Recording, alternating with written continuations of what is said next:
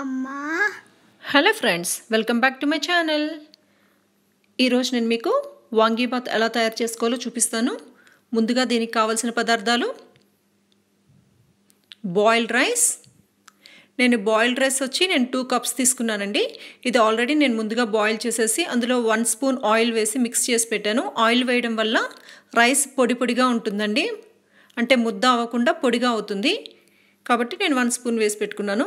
Brinjal 250 grams అండి. ఇది వచ్చి తెల్ల వంకాయలు అంటారు, అంటే పొడుగు వంకాయలు, గుత్తి వంకాయలు కాదండి, పొడుగు వంకాయలు. వాంగీబాత్కి వచ్చి ఇదే బాగుంటుంది. ఇది 250 గ్రామ్స్ తీసుకున్నాను నేను. టామరిండ్ అండి, చింతపండు. ఒక లెమన్ సైజ్ తీసుకొని నేను ముందే కొంచెం వాటర్ వేసి నానబెట్టాను.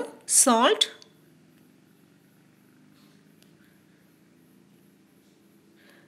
వాంగీబాత్ పౌడర్, ఇది వచ్చి నా రెసిపీలో ఉంటుందండి. మస్టర్డ్ సీడ్స్, ఆవాలు, ఉరద్ దాల్, మినప్పప్పు, చనా దాల్, పచ్చిశనగపప్పు, కర్రీ లీఫ్, కరివేపాకు, జాగిరి, బెల్లం, టర్మరిక్ పౌడర్, పసుపు, ఆయిల్,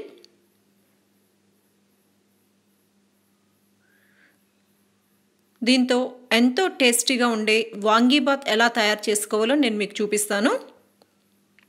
ముందుగా స్టవ్ పై ప్యాన్ పెట్టి అందులో 4 స్పూన్స్ ఆయిల్ వేసుకోవాలండి. ఈ వాంగీబాత్కి వచ్చి కొంచెం ఆయిల్ ఎక్కువగా పడుతుంది. కొంచెం ఎక్కువ వేసుకుంటేనే అది టేస్ట్ అండి. మీరు తక్కువ వేసుకున్నారంటే అంతగా ఉండదు టేస్ట్. కాబట్టి 4 స్పూన్స్ అయితే దీనికి కరెక్ట్గా సరిపోతుంది. ఈ ఆయిల్ కొంచెం వేడి అయిన తర్వాత ఇందులో నేను 1 స్పూన్ మస్టర్డ్ సీడ్స్ వేసానండి, ఆవాలు వేసుకున్నాను. 1/2 స్పూన్ వచ్చి ఉరద్ దాల్ అండి, మినప్పప్పు. 1/2 స్పూన్ వచ్చి చనా దాల్, పచ్చిశనగపప్పు. ఒక 2 రెమ్మలు కరివేపాకు వేసుకున్నానండి. ఇవి బాగా ఫ్రై అవ్వాలి. అంటే మనం వేసుకున్న ఈ పప్పులు వచ్చి బ్రౌన్ కలర్లోకి రావాలండి. అంటే మరీ మాడిపోకూడదు, కొంచెం బ్రౌన్ కలర్లోకి వచ్చేదాకా మనం నెమ్మదిగా దాన్ని ఫ్రై చేసుకోవాలి. మీరు మీడియం ఫ్లేమ్లోనే పెట్టి ఫ్రై చేయండి, ఎందుకంటే ఈ తాలింపు కొంచెం మాడిపోతే టేస్ట్ ఉండదు. కాబట్టి కొంచెం జాగ్రత్తగా దీన్ని ఫ్రై చేసుకోవాల్సి ఉంటుంది.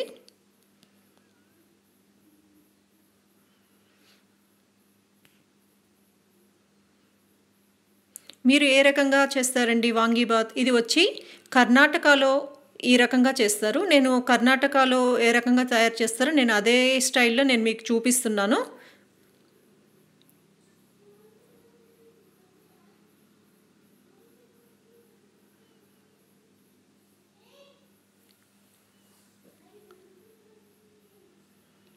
చూడండి, ఇప్పుడు ఇది లైట్ బ్రౌన్ కలర్లోకి వచ్చింది. ఇప్పుడు నేను దీంట్లో బ్రింజాల్ వేస్తున్నానండి. ఈ వంకాయలు వచ్చి మనం సన్నగా కట్ చేసుకోకూడదండి, దీన్ని ఈ సైజులోనే కట్ చేసుకోవాలి. ఎందుకంటే ఇది కొంచెం సేపు మగ్గుతుంది. మనం బాగా సన్నగా కట్ చేసి పెట్టుకున్నామంటే అది పేస్ట్ లాగా అయిపోతుంది. కాబట్టి ఈ సైజులోనే కట్ చేసుకోవాలి. అది ఇలా వైట్ కలర్లో ఉండే బ్రింజాల్ అయితేనే టేస్టీగా ఉంటుందండి. గుత్తి వంకాయలు అవి టేస్ట్గా ఉండదు వాంగీబాత్కి. మీరు కూడా ఈ వంకాయలతోనే ట్రై చేయండి, ఇది చాలా బాగుంటుంది. దీని టేస్ట్ డిఫరెంట్గా ఉంటుంది. ఇది బాగా మిక్స్ చేసేసి కొంచెం సేపు మూత పెట్టి దీన్ని మగ్గనివ్వాలండి.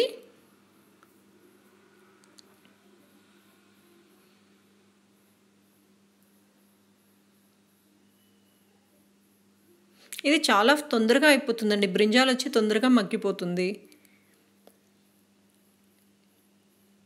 ఇప్పుడు నేను దీనిపైన మూత పెట్టి ఒక 5 to 6 మినిట్స్ దీన్ని నేను మగ్గనిస్తాను. ఇప్పుడు నేను చెక్ చేస్తానండి ఇది ఫ్రై అయిందా లేదా అని.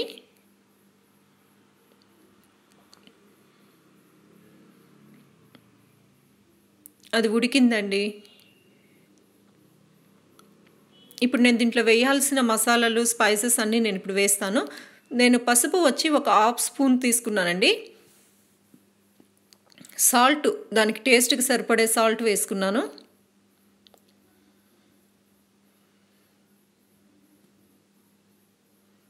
వాంగీబాత్ పౌడర్ వచ్చి 4 స్పూన్స్ వేసుకున్నానండి. ఈ వాంగీబాత్ పౌడర్ వచ్చి నా రెసిపీలో ఉంటుంది. మీకు బయట కొనేదానికంటే మనం ఇంట్లోనే ఈజీగా చేసుకోవచ్చండి ఇలాంటివి. కాబట్టి మీకు ఈ రెసిపీ కావాలంటే నా వీడియో ఒకసారి చెక్ చేయండి. మీకు వాంగీబాత్ పౌడర్ దొరుకుతుంది నా దాంట్లో. దీన్ని బాగా మిక్స్ చేయాలండి. అంటే మనం వేసిన ఈ మసాలాలు మొత్తం బ్రింజాల్ పీసెస్కి మొత్తానికి పట్టాలి.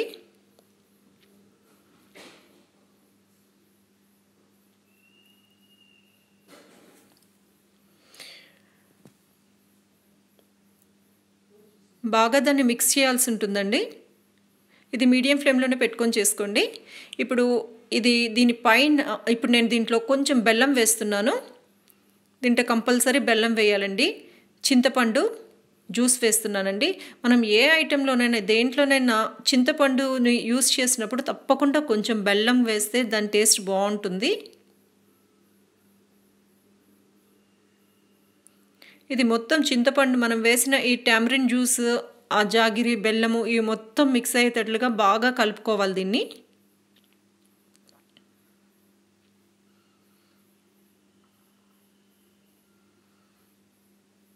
చూడండి బాగా మిక్స్ అయిపోయింది.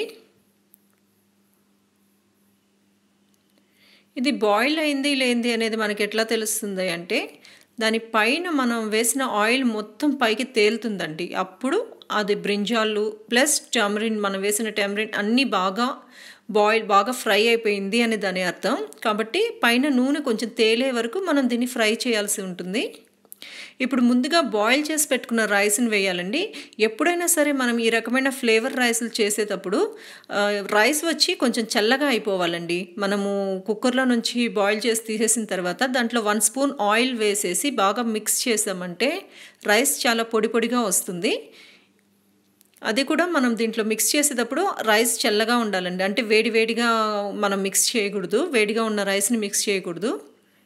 నేను ఆల్రెడీ దీన్ని బాయిల్ చేసి చల్లార్చి పెట్టుకున్నాను. చూడండి బాగా మిక్స్ అయిపోయింది. ఒకసారి సాల్ట్ అది చెక్ చేసుకోండి. మీకు ఏదైనా సరిపోలేదో అనిపిస్తే ఇంకొంచెం యాడ్ చేసుకోవచ్చు. నేను 1 స్పూన్ సాల్ట్ వేసుకున్నానండి. నాకైతే సాల్ట్ సరిపోయింది. ఇప్పుడు దీన్ని ఒక 2-3 మినిట్స్ దాన్ని కవర్ చేసేసి ఉంచాలండి. ఇలా కవర్ చేయడం వల్ల మసాలా మొత్తం రైస్కి పడుతుంది.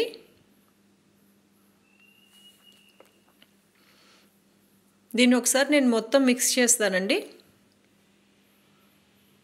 చూడండి మొత్తం మనము అన్నాన్ని చల్లార్చి వేసుకోవడం వల్ల పొడి పొడిగానే ఉంటుంది, అది ముద్దగా అవ్వదు.